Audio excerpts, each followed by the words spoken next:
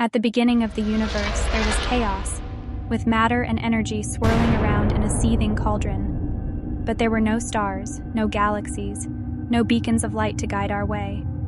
It would take eons for the universe to cool down enough for matter to coalesce into the first stars and eventually into galaxies.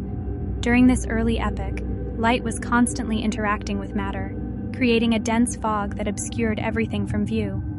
But then, after about 400,000 years, the universe had expanded enough for light to break free from matter and scatter in all directions.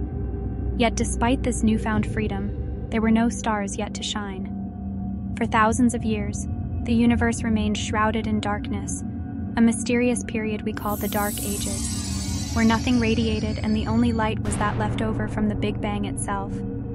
The early universe was a mysterious, dark void, with no objects emitting light to observe.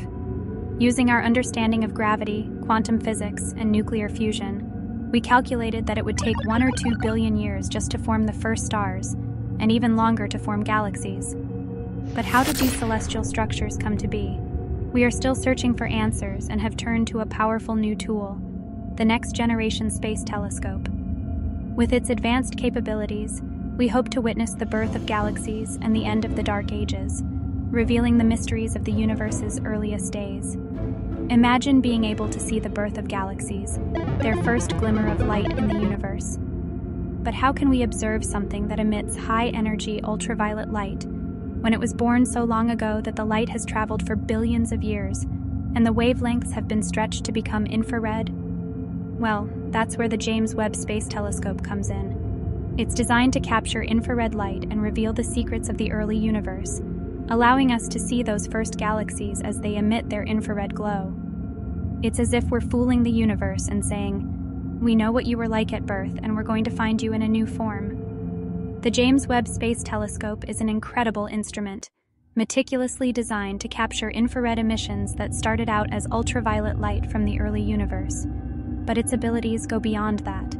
Infrared light is also ideal for peering inside dense gas clouds that shroud newborn stars from view. These stars are invisible in visible light due to scattering, but in the infrared, their light can escape the cloud and reveal their position, along with any planets in orbit around them. So the James Webb Space Telescope is equally adept at studying the nearby universe and the distant past. But when scientists aimed the telescope towards galaxies being born, they were in for a shock. They found galaxies from the Dark Ages, a time period where the universe was just emerging from a state of complete darkness. The lead researcher was so surprised by this discovery that he reportedly spat out his coffee. This incredible telescope has opened up a whole new world of possibilities, and we can only imagine what other discoveries it will make in the future.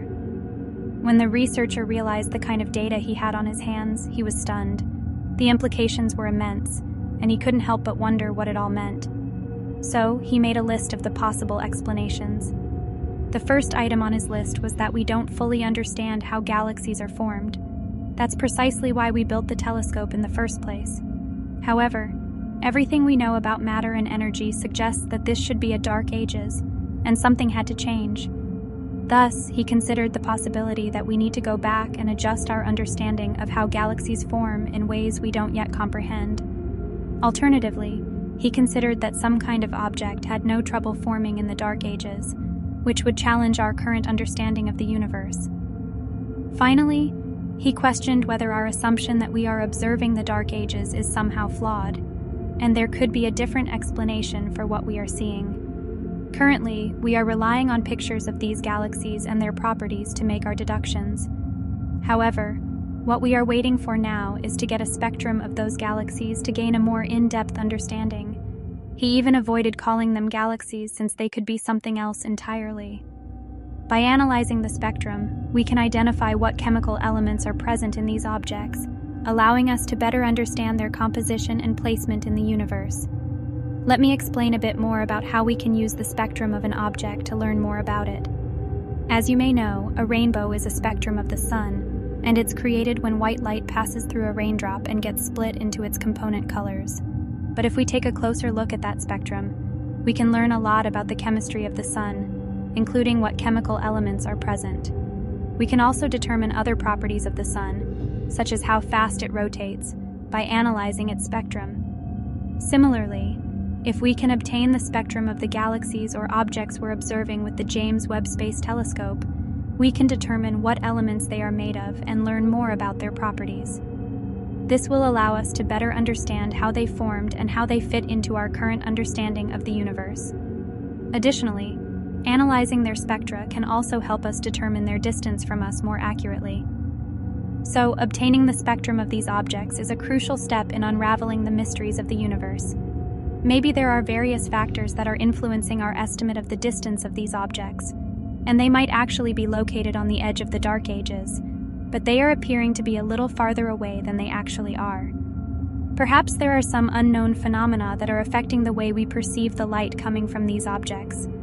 Alternatively, there could be some kind of contamination in our data that is causing us to make incorrect assumptions about their distance.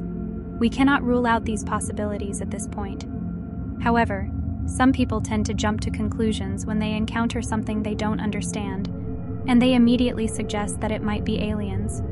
While it's always possible that there could be extraterrestrial life out there somewhere, it's not the most likely explanation for what we're seeing. In scientific research, we typically start with the most plausible explanations based on what we already know, and then work our way towards less likely ones. It's important to note that the purpose of building this telescope was to help us better understand the birth and evolution of galaxies. With each new telescope, we gain access to new windows on the universe, allowing us to observe and study cosmic phenomena that were previously out of reach. The discovery of these mysterious objects is just one example of how telescopes like this can help us expand our knowledge of the cosmos. Yes, exploring the universe with a new telescope not only helps us understand what we already knew, but it also leads to discoveries that we couldn't even anticipate. That's the beauty of science on the frontier. So, if you come across an article that says scientists have to revise their cherished theories and go back to the drawing board, don't be surprised. In fact, scientists are always at the drawing board because that's the nature of making discoveries. We must constantly push the boundaries of what we know and venture into the unknown. As our knowledge expands, so too does the extent of our ignorance. Therefore, it's important to learn to embrace the questions and uncertainties and celebrate the unknown instead of fearing it. And that's the essence of scientific exploration. Science is not just about confirming what we already know. It's also about uncovering new knowledge that we couldn't even imagine. This is the thrill of exploring the unknown, of venturing into uncharted territories. So, when you come across an article about scientists having to rethink their theories, don't be discouraged. This is just part of the process. Science is an ongoing pursuit that requires us to constantly re-examine what we think we know and be open to new discoveries. As our understanding of the world expands, so too does our awareness of how much we don't know.